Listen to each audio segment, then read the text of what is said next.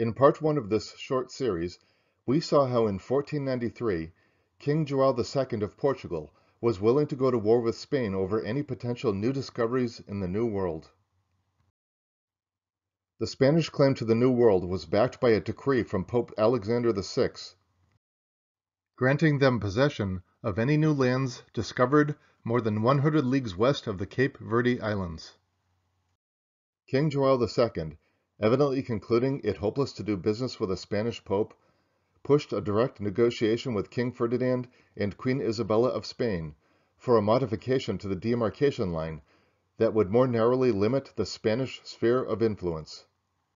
King Ferdinand and Queen Isabel debated what to do next, but probably felt that they had little choice. The Spanish sovereigns were in no position to stand stiffly on their rights. They had a healthy respect for the powerful and ruthless João, and well knew that his navy and merchant marine, bigger and better than theirs, could render their communications with the Indies insecure if the two countries came to blows. After enduring threats of naval action and pleas for Iberian cooperation for a year, João II cajoled Ferdinand and Isabella to send representatives to a summit conference in Tordesillas, Spain, in June 1494. The Spanish king and queen pushed back on the Portuguese king's claims to the New World, but an agreement was reached, where a treaty between the two sovereign powers shifted the line of demarcation to 370 leagues west of the Cape Verde Islands. The alteration meant that ships flying the Portuguese flag were permitted to ply trade routes along the west coast of Africa. Still more important, and less appreciated at the time, the redrawn line of demarcation gave Portugal the immense, fertile, and largely unexplored land of Brazil. The sovereigns of Spain were greatly relieved, since the affairs of Portugal are arranged, and Spanish vessels will be able to go back and forth in safety. And so, the Treaty of Tordesillas kept the peace between Spain and Portugal throughout the 16th century. As their ships crossed the Atlantic Ocean to explore and conquer Central and South America.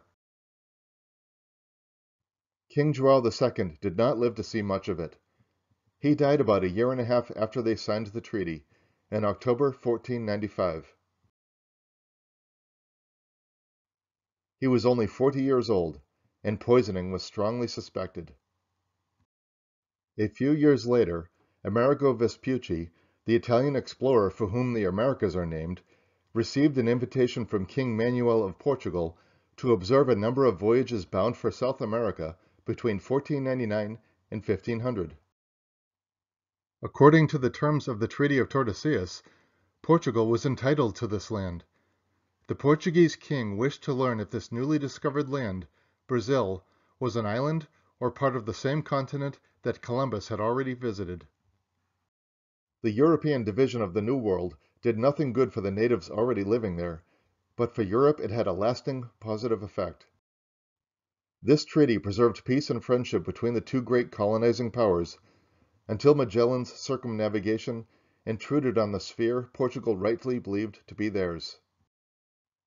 Never in modern history has so vast a colonial expansion been carried out with so little friction between rivals.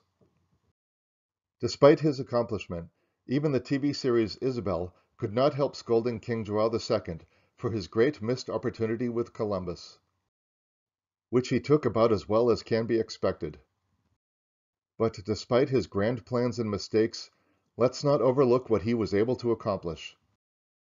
He may not have lived to see the full impact of his efforts, but that impact lasted for 500 years and continues to affect the people of Central and South America. Thank you for watching. Please like this video, subscribe to this channel for new videos every week or two, and see the description below for a list of books, online resources, and films featured in this video.